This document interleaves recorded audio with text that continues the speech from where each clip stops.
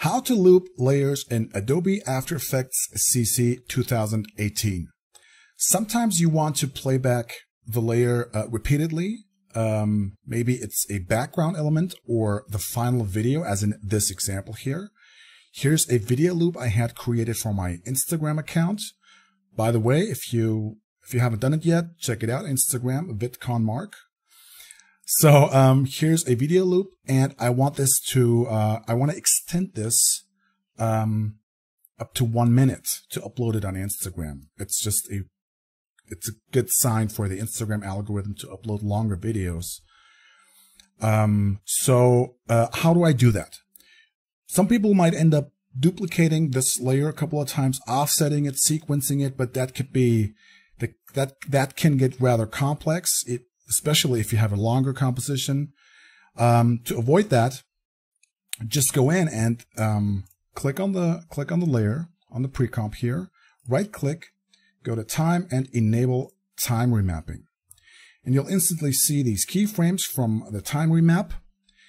And what you want to do is Alt-click the stopwatch, because we're going to be using a short, simple expression.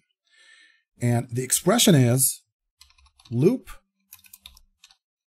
out with capital O, parentheses, and semicolon. Simple as that. And now, when we just scrub through the timeline, you see it's perfectly repeating. Okay? One thing though, I want to show you, sometimes there's, did you see that glitch? Sometimes there's this hiccup. It's a short glitch at the last frame here.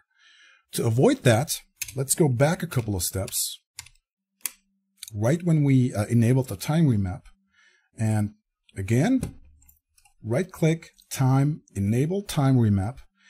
And now go to the last keyframe. I just hit the K key to jump to the next keyframe here, right here. And then hit Ctrl left arrow to jump one frame forward, and then set a keyframe here. And now get rid of that keyframe. Now this is the last keyframe, because when you just enable the time remap, it's taking this keyframe, and that's transparent. So now go in and hit Alt and click the stopwatch. That expression again, loop out, parentheses, semicolon. And now when you play it back, no glitch and seamless playback. Hopefully, yes. Yeah, so if you have that glitch, that's how you do it. Just move over one frame, set the keyframe, delete the other one, and you've got your perfect seamless playback. As I said, sometimes that's very handy for background elements.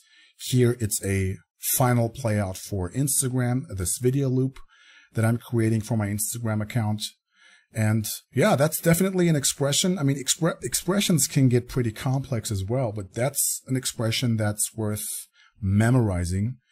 So have fun with that. Thank you for watching How to Loop Layers in Adobe After Effects CC 2018. On to the next quick tip.